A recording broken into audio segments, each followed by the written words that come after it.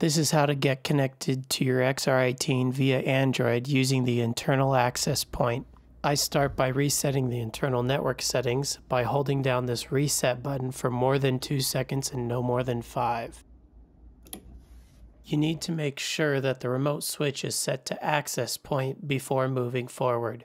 From the home screen, go to your Wi-Fi settings and connect to the access point named XR18 followed by some alphanumeric sequence.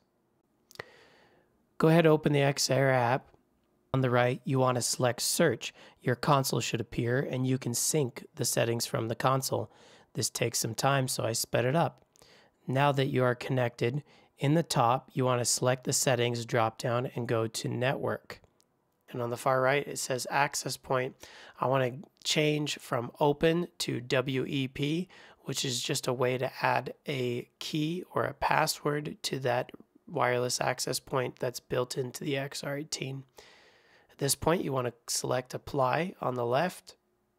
For these changes to take effect, we need to toggle the remote switch on the front of the console.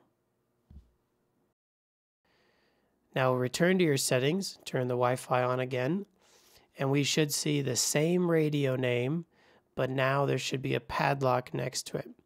And when we connect, it's going to ask us for the password we just entered, which is not a secure connection. It only discourages other devices from trying to connect to the internet through your console. When you return to the Xerror application, it's still synced because the console hasn't changed, and you can select back in the top menu and begin mixing as normal.